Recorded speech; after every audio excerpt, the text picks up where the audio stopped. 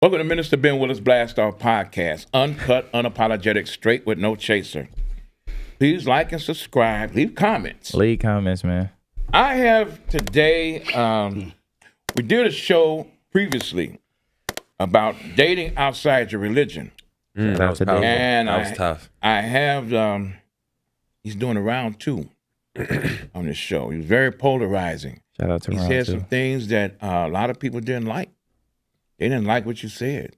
You caused controversy. And a lot of controversy going on here. And I said, well, we gotta, Hey, switch seats bring to you me, back Emma. on. Switch seats. Yeah, yeah. We gotta bring you back on. I'm in bringing some heat. And we wanna I got questions that people had written to me and they want to know about. Shout out to Brother Cliff, man. Brother Cliff. Man. You gotta stir the pot. That's the only way to stew get made. Yeah. So, Brother Cliff, give your introduction. Real quick, Clifton Raheem Bradley. I'm a podcaster, do a television show called Underground Railroad. Yes, We sir. come on every Saturday night at 10:30. And as Minister Ben said, I'm going to give a cheap plug. Yeah, Go to my that was. YouTube page. Just put in Bradley C79 at YouTube. And thank you for extending the invitation. And the good things that I'm going to say come from a lot of bad things are going to come from myself. Okay. Thank you. We're gonna test that today. I say a lot of bad things We're there. gonna test that today. Brother Cliff, you're a Muslim. Yes. What made you decide to become a Muslim? What made me, what was heavily influenced by my mother and father. They used to listen to Malcolm X tapes in the Million Man March. Okay. Nation of Islam Minister was a Farrakhan. catalyst to bringing me to Islam. What was the point of? I mean, what was it about your mom and dad looking at Malcolm, and then the Nation of Islam, Minister Louis Farrakhan, and the Million Man March? What was that inspired you to? That you said, I want to do that? Well, by them listening to me, and it was unbeknownst to me, they were listening to audios. Okay. Cassette players Exactly. in the day of Malcolm X. So therefore, I didn't know that these messages that Brother Malcolm was putting out to disseminate information, that was going to my subconscious mind, Exactly. unbeknown to me at that age. Okay. And so this was always in the back of my subconscious mind once my parents kept on playing it over and over. They loved Malcolm. But he wasn't talking about religion. He was talking about Rights. civil rights. I agree. That's what he was talking about. But he was with the Nation of Islam. Yeah. So did that because where he was, the religion that he practiced, that is what inspired you to become a Muslim? The religion that he practiced opposed to what he was talking about? I would say yes, it did. It had influence, but the Million Man March had a bigger impact, a much larger impact, because I thought the Million Man March, I thought it was a wonderful thing that the minister was inspired to do. And I thought it was great, brother. I just thought it could have been used. They could have went a whole lot further by probably getting a voting block, and the powers to be could have been put on notice that we're voting not as individuals but as a power base, and they could have demanded things that they wanted for the community and for the United States of America. That's why I fell short at. But it was good, though. Shout out to the March. What's the main objective of your belief? I feel like that's a very open, broad question, but like, what's the main objective of, like, why you practice Muslim, and what does it, what do you obtain from it every day? Why do I practice Islam? Is because I don't want to go to the hellfires. Okay. Good answer. I don't want to go to the hellfires, and the greatest legacy that I can leave behind is by propagating Islam. And somebody comes to Islam because of something that I said or something that I did. That's the greatest legacy that I can leave behind, because by them embracing Islam, It's a merit system. I get a good deed on the scale. Okay. Okay. So therefore, that may be the very thing to where I can evade, to avoid the hellfires by getting the mercy of Allah, by doing all of the good deeds that I can. By no means am I perfect. So you're trying to get as many deeds as you possibly can while you're here on earth. Half a night. And doing the right thing. And so now, how would you? I mean, because I got some backlash, and it came from a lot of women, and they stated that I wouldn't want to be part of that. Not the way that he was acting. She said they say because he was acting like a tyrant, like women don't have rights, like women are second-class citizens. And then so that made them go research and look at the women from the East and how they're done. And then have some other women say that they even look at the men from the East because the idea and the example of Muslims, they see the Easterner with the beard and in those ghetto grocery stores and how they treat the women. And so now, as you a black man, how would you align yourself as a Muslim and they're like that, and they do the same thing to the women of your color, and you okay with that? Why don't you close their stores down? If Islam is so beautiful and everything else, there are ghetto stores right now that they having sex with young black girls in the ghetto. And if you ever go in those ghetto grocery stores, them Eastern grocery stores that's Muslims, you never see their wives. You never see their daughters working them stores. Never. And they have lottery, that betting and all that kind of stuff is against Islam. They got lottery tickets in there. Yeah, the Muslims don't eat pork either. They got salt pork in the cooler, 3 pounds for $1.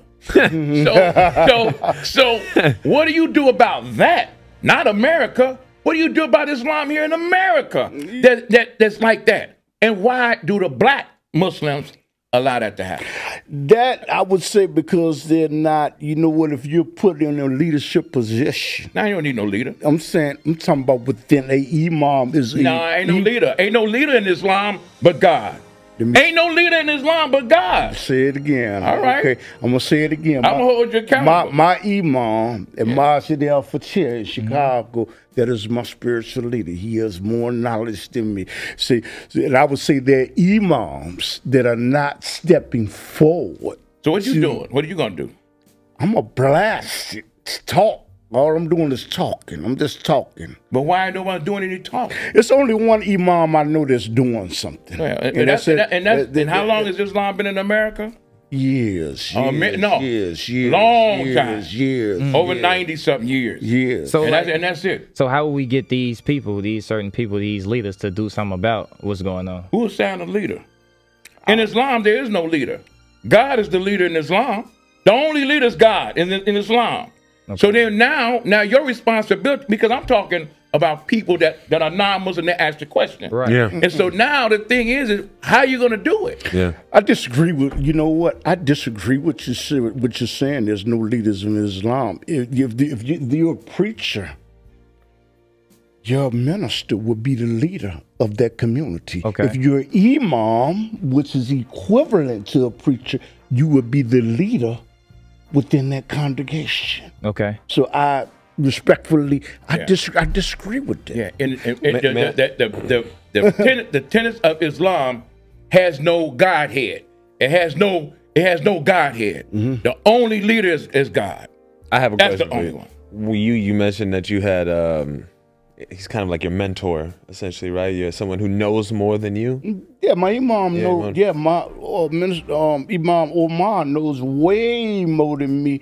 And you know in what regards, though? Like, what does he know that is more than what you've learned up until this point? Like, because is he still giving you new books? Are there textbooks that are updated? Like, I'm just curious. He has been to Saudi Arabia and went to one of the schools where people develop to cultivate more knowledge. Okay.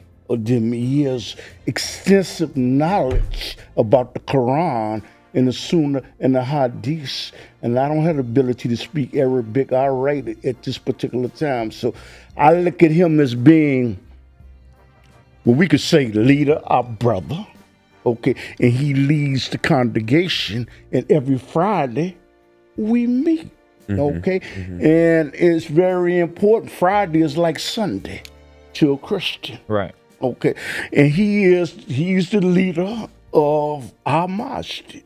And that means he's maintaining in the place of worship, making sure that the bills are paid on time, making sure with the other leadership. What he's teaching you though, does it? He's teaching me about Islam. But does it have to do with African American culture? Like, does he teach you strictly what they taught him from Saudi Arabia? He brings in African American culture. Right. He does modify infuse it, but that's not the focus. But he does bring that in. That's not ignored, because he is talking about institutionalized racism that exists in the society and culture. But the main focus is Islam.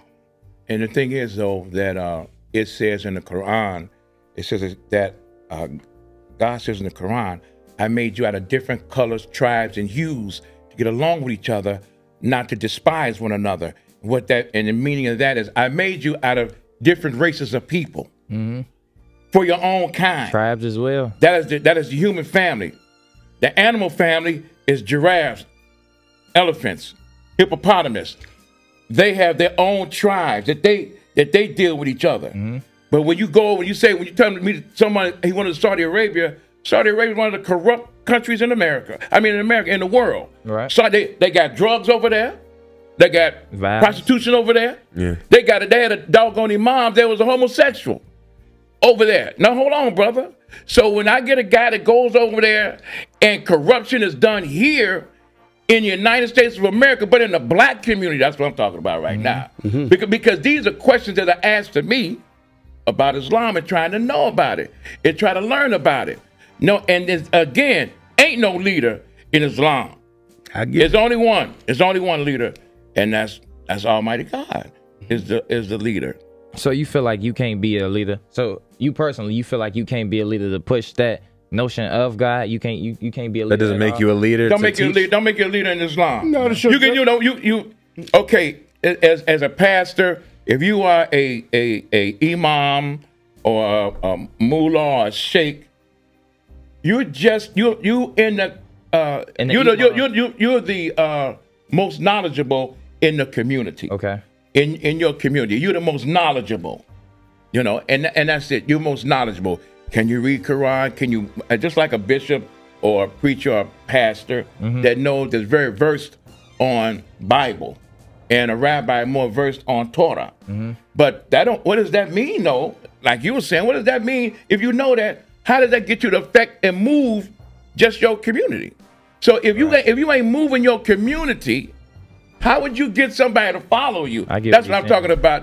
That was the things I'm talking about now is what was asked for me to bring, Well, what I'm saying is if you have more knowledge and it has been decided amongst your peers for you to preach out, to give the khutbah, you are in a leadership position.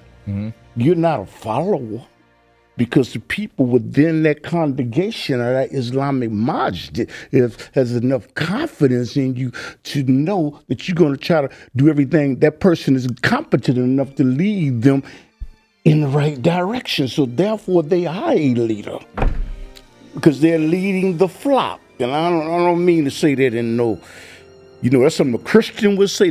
I'm just putting it in that term. They're leading the flock. And therefore, I would classify them as being leaders in the community. If they're leading, if they're the head, if it has been determined by the congregation that this person is competent enough to do that, I would perceive that as a leader, not a follower. Question for you, my friend, and I appreciate that explanation. What are y'all views on females, women? Like, what if you're learning something from Saudi Arabia and we know how they treat their women out there, they bringing it here. they send teachings. Are you treating women in this country the same way that they've taught that in that country? Well, subhanAllah to Allah, you know again, the imam or the preacher is doing everything that he can to be in compliance with what the Quran says. Okay. So you treat the women justly, kind, good. It's a time to be. You raise your voice, sometimes you lower your voice, sometimes you're in the middle. You have to know how to manage your wife, not your girlfriend. So I'm saying he's going by the Quran, or he should be going by the Quran, not because some Islamic brother is doing an injustice to a sister. Should that be applied? Because there's nothing in the Quran that would say that would be justifiable behavior. But what did they see? Oh, what did they see by the Easterners? How they treat the women over there? You know, it used to be that the male used to, if he had a female child, he would bury it in the sand. Those were the pagans. Because he wanted. That's deep. He wanted a man. You know, he wanted that, and the women still walk 3 steps back behind the man over there in the East. Still do that right now to this day. I don't see anything. You know why I don't see anything wrong with that? And so you're protecting. No, but see, women. But these are the questions that women are asking because this is dictatorship as far as this. And the thing is that you have a woman 2 steps behind you. But that's your girl? I feel like that's your woman. Let me say that's something. your wife. I feel like but she behind me 3 steps? Let me say something to everybody in the listening audience. Shout out to the listeners. In a Judeo-Christian society, the man walks on the right-hand side. I think it's the left-hand side to protect. No, it's not. That is not even. What it's supposed to be. No, I'm using an example. Yeah, but most men, when they're walking with the woman, they're walking on the outside. And that is to protect the woman. That started during the 1800s when there was garbage. They used to throw garbage on the street, and they would walk toward the curb so the woman, the smell of garbage will not affect her. That's where that came from. It came from protecting. Just do the research and check it out. Okay. All right, come on. I'm gonna say me. That's why I walk on the right hand side to protect my wife in case danger comes. Right. So you walk on the right side and 3 feet in front of her. No, we walk together. Oh. But the thing is, I see nothing wrong if an individual chooses it because he's doing everything to protect his wife. How is this heresy? How is this evil if what's in that individual's mind is to protect their wife? How's that evil? I forgot about my wife if she behind me. If she behind you, she can really get taken off then. If you love her, have you forgotten? You gonna walk backwards? If you genuinely, let me ask you a question. If I love her, if you genuinely love her, yes. Have you forgotten about her? I know that she won't be behind me. Okay, but if you're gonna walk on, but there's nothing wrong with that. I'm not saying there's anything wrong, but I would say it's not evil, and it's not an irreprehensible behavior pattern. It's not something that's gonna take somebody to hell. I feel like I see what you're saying. It's not the biggest of deals when your girl is behind you, y'all walking, she just drifts behind you, whatever. What about the more serious things where like you just said, you telling a woman how she should talk to you, like control her dialect, this, that, and the third. Nobody's controlling anyone. You're saying if she's a pious woman, meaning fearing Allah, she's trying to be conformed to what the Quran says. Nobody's making her put an hijab on her head. She's doing that because she's attempting to live by the laws and the principles that an Islamic woman live. She's not a Christian, so therefore those rules of a Christian are not applicable to her. Okay. There's nothing wrong with that. I got a question. So if she's walking like 3 steps behind you, right? Like how can you really protect her? Like for real. When I walk ahead of my wife, I am protecting her. Sometimes I walk ahead of my wife, and it may be by force of habit. But you know what? I am protecting her. She's my main concern. Right. So so it'll be 3 steps all the time, or just certain times? I'm saying that's varies, but this is not going to send somebody to the hellfires. What if you end up behind your wife? Nah, that doesn't usually happen in my case. I'm just wondering, like but I'm saying is, if your leg starts hurting and you end up behind her, yeah, there's no harm in that. Okay, if you have arthritis and you fall behind, but I'm saying is, me walking ahead of my wife is not going to subject me or her to the hellfires, and it's not being obtrusive or being terrible or grievous thing. It's not. What's evil about that? Yeah, I think some people assume that because like it's your girl, you should be with your girl. How you just gonna let her walk behind your girl? You protecting her. You are her vanguard. Yeah, but women that see that would make them feel like they just second rate when they say, "Well, why am I walking behind you?" You know, why I can't why is that? That by nature they're not gonna like that. You know, and you got some women over in the East that are Muslim. They say, I can't take it. I'm out of this religion. How a woman loves is different than how a man loves. Let me say something to all of y'all in the listening audience. Everyone reaches different degree of knowledge at different appointed times. I mean, I'm not on the level that he's on. He's not on the level that I am. I'm on. Everybody has different degrees of knowledge. I don't know if that makes sense. 100%. Okay, that makes sense. And you're just not there yet. It's like a brother Abdul Talib. He told me you do not put pictures of human beings up on your wall, and I did not understand that. But then I came to a understanding later on of why you don't do that. I'm using that as an example. Okay. Yeah, there are different things in the different religions that they have as rituals, but rituals is not the religion. You know, they do those things, and if you go Bible, you go Torah, you go Quran, you go exactly what it says in there. But when they start doing rituals and things like that, that's other people that made that up. Right. And it might not be bad. I understand it. You know, I understand it. If you had a room full of women that are not Muslim, and you wanted them to invite them into Islam, how would you go about talking to women and to endear them to come into the faith of Islam? First of all, you know what? I don't believe there would be. I don't believe it'd be good for me to be in front of a room just for the woman. I feel that it's better for the sister. You're asking me. I feel that it is better for the sister that has knowledge about Islam to address them. Okay, that's my personal opinion.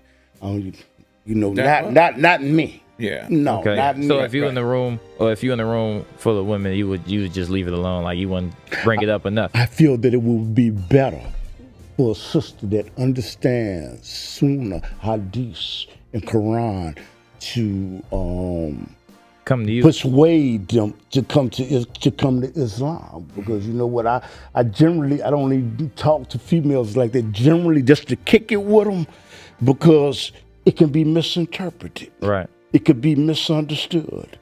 She could say something. She could say something to her boyfriend to see if he's jealous. It's like me coming through a back door of somebody's house. I don't come through the back door of somebody's house. Out to the back door. So you know what? I've talked to women, but I'm saying is I try to avoid that. If I'm doing business, I would prefer to deal with somebody that's interested, because it could be misinterpreted. Okay. That's understood. Yeah. I'm gonna segue to something else. This is good. One of the things I like what you said was, you said that you just don't know enough. I listened to that. You said I don't know enough to invite someone into Islam. No, I didn't. I said a woman. But you said a woman. I said that's not my place. And you said you don't know enough. To be able to do that. And I wanted that to be clear.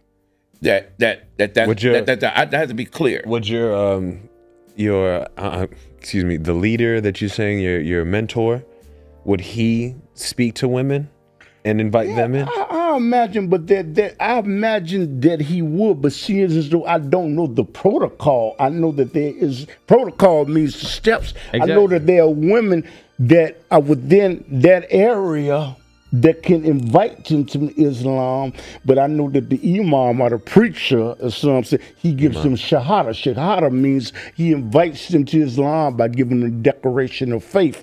But I don't know the protocol. What I'm saying is, as far as me doing it, you would rather have someone else do it. I prefer not to, and I prefer not to even really.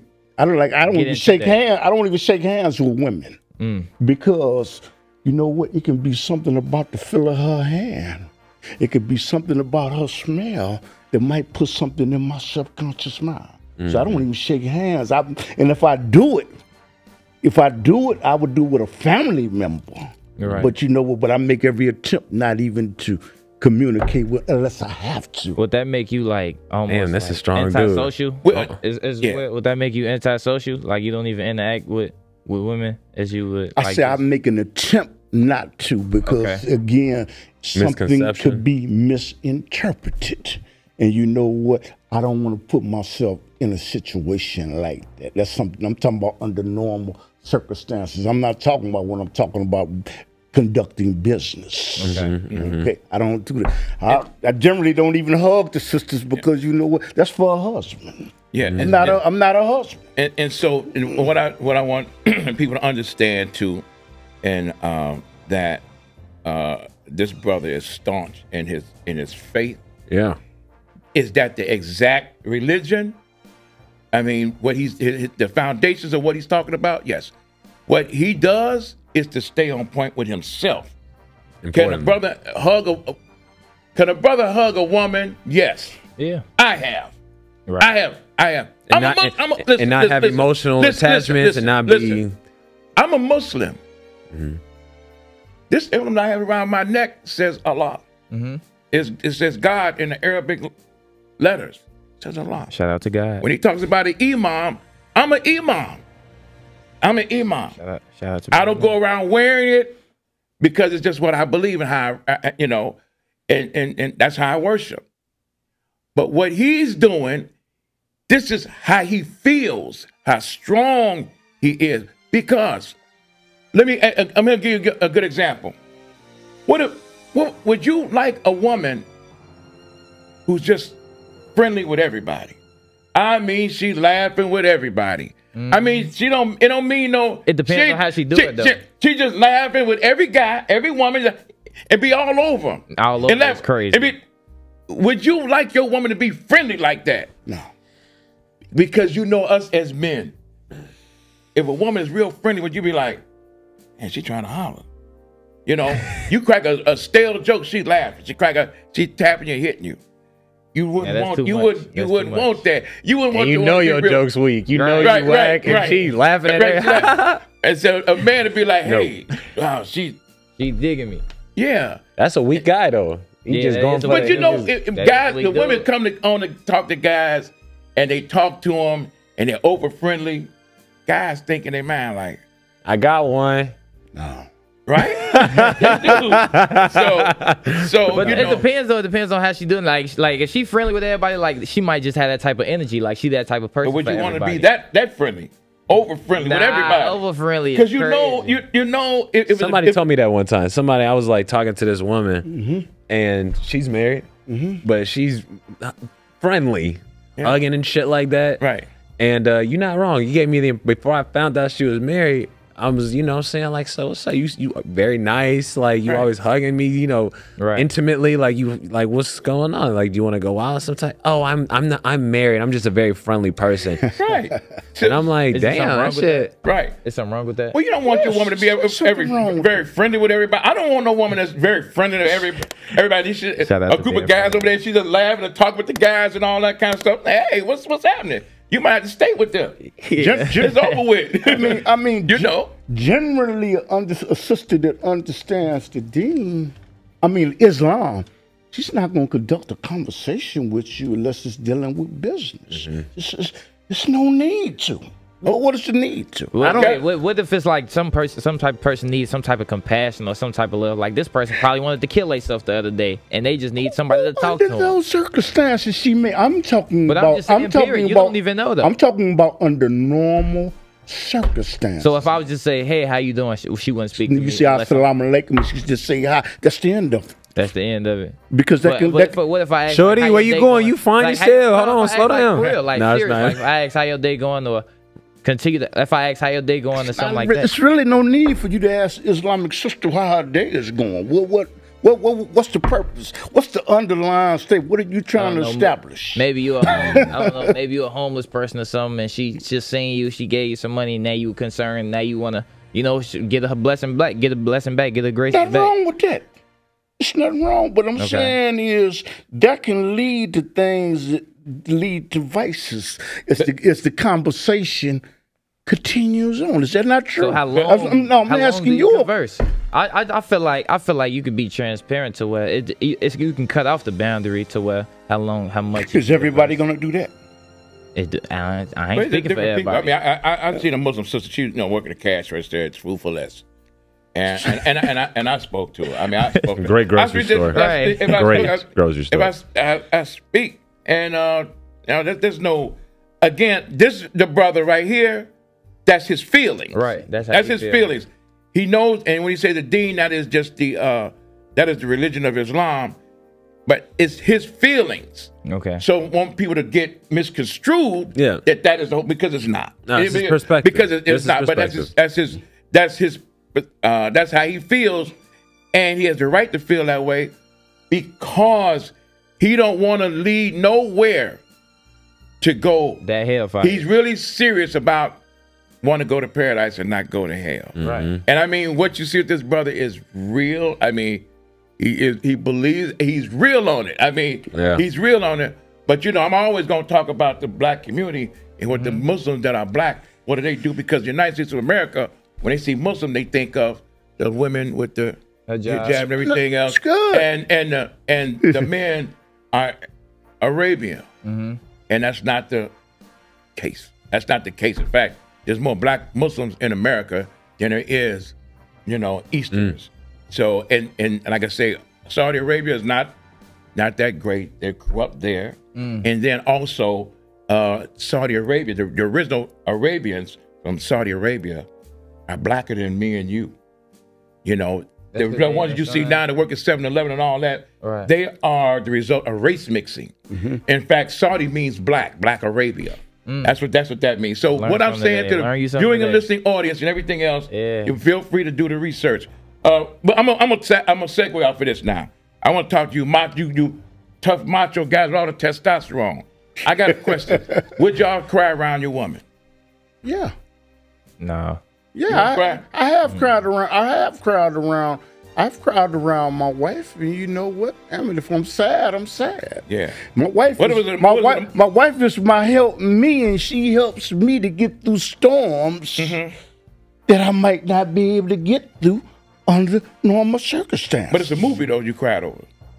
No, it's a movie. Shout out to the movies, man. I'm just saying, if it's a movie, would you cry? Would it be all right? If I felt the sorrow, I would cry and have no shame. No shame. Because you know what? Because that does not define who I am. That doesn't define who I am. So it's okay for a man to cry around his woman? I ain't never crying. What if he I don't cry? cry? You ain't never cry, even if you wanted to, you ain't gonna do it? I don't cry. Huh? I did it before. You did it before? Yeah. Yeah. Does not make you less of a man. Right? Yeah. Because I've cried around my girl, you know what I'm saying? Especially when like it's something important. Yeah. But you talking about like a movie and stuff? Like a Barbie movie? I'm probably. It was a Barbie movie. A Barbie movie. And you if I had the need to cry, I would cry. Yeah, around a Barbie movie. Yeah, if I had the, I'm saying if I had the destiny there. I'm saying if I had the internal need to cry. Right. I'm talking about the cry with the snot bubble coming out. And the reason that I can say that is I'm quite comfortable with who I am. Exactly. That's right. You ain't wrong. That's right. I like crying. I practice crying. As an actor, we have to practice crying, so I definitely. No. Okay, I got another question. What food is overrated?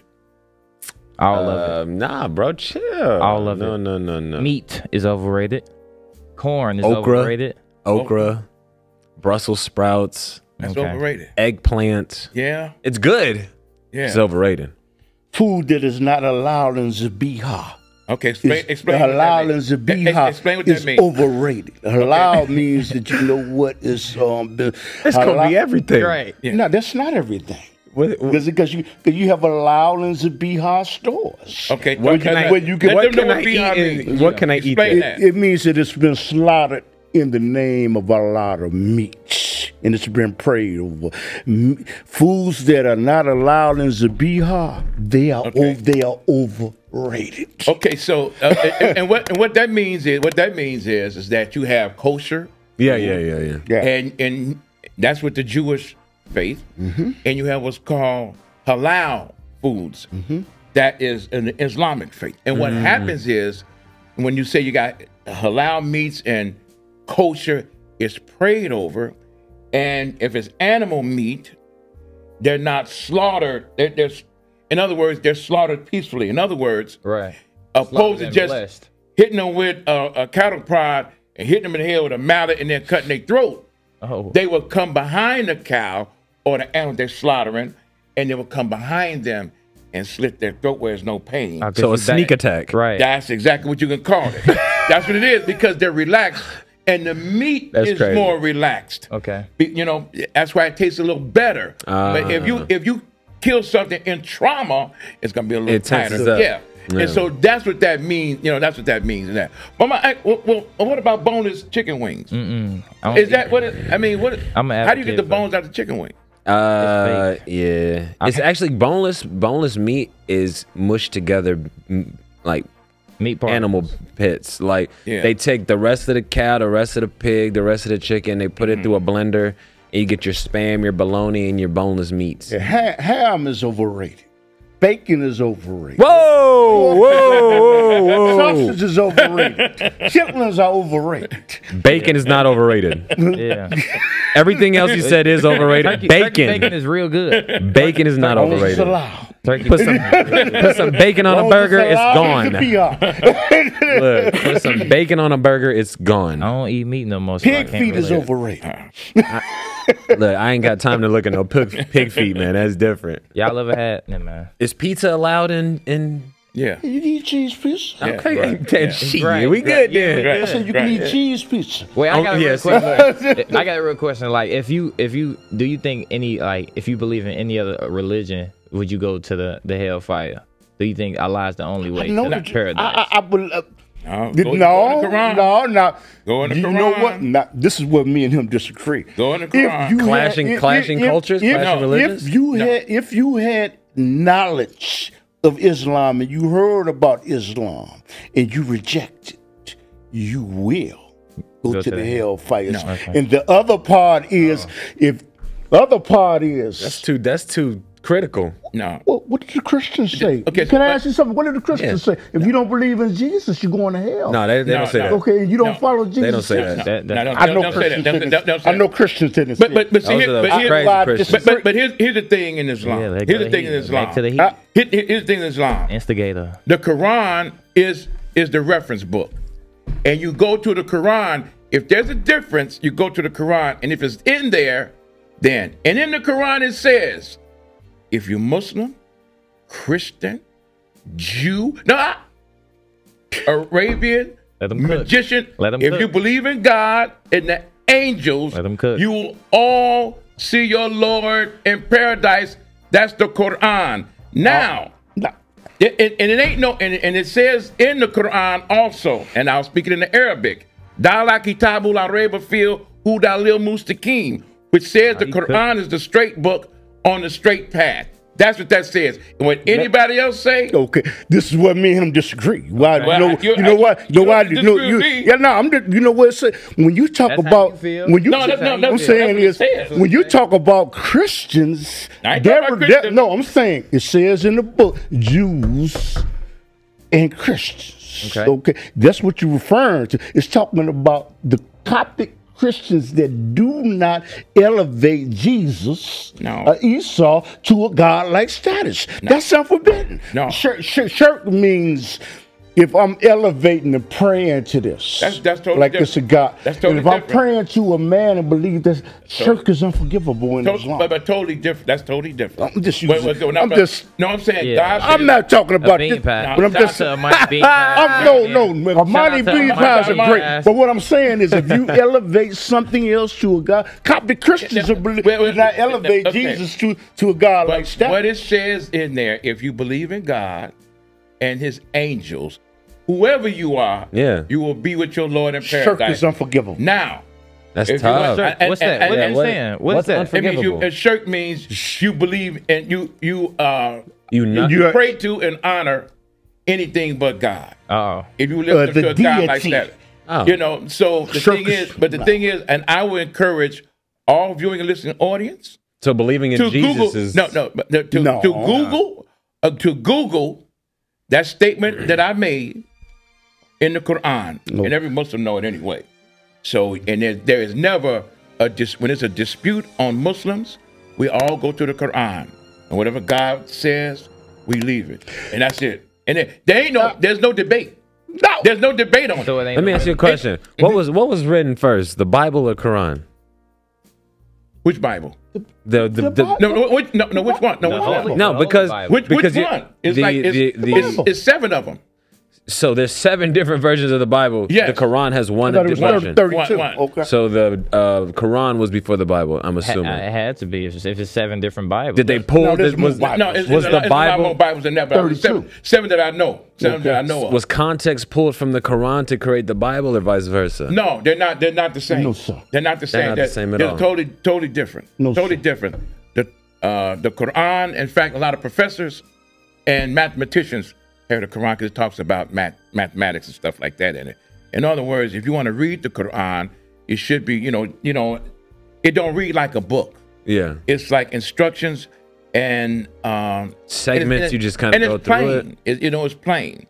And when we about to close now. I have other questions. Oh wow, yeah. I would love to do that because we'll save that for the next one. Because it's simple. It is simple. Don't, for no reason, look at me or look at this brother as we're going against, because we're not. And it's healthy conversation. Healthy conversation. I go by what's in the book. I don't care about what anybody else say. And any Muslim know what that book says. And any imam or whatever that you know, they want to speak to me, he can. I'm not hard to find, and because that is the problem. Because you know, them brothers go over there, them black brothers, Muslims go over there to Saudi Arabia, and they start talking like this is my brother. And I said, where do you get that hell of that accent from? I said, hell, you from 43rd and Federal. What the hell's wrong with you? But anyway, I gotta go. Time gotta go. Okay. I love you, brother. I love you, brother. This show is unapologetic, straight with no chaser. Say it again one more time, all in unison. This show is uncut, unapologetic, straight with no chaser. Man, brother, this is a great show. Thank you, brother, for coming on. I love you, man. Love you too, guys. And we're gonna do this in 3 more weeks. We're gonna be back in 3 more weeks. We're gonna do this tomorrow. Yes, sir. Come check us out. Yes, sir. We live, baby. But you know what?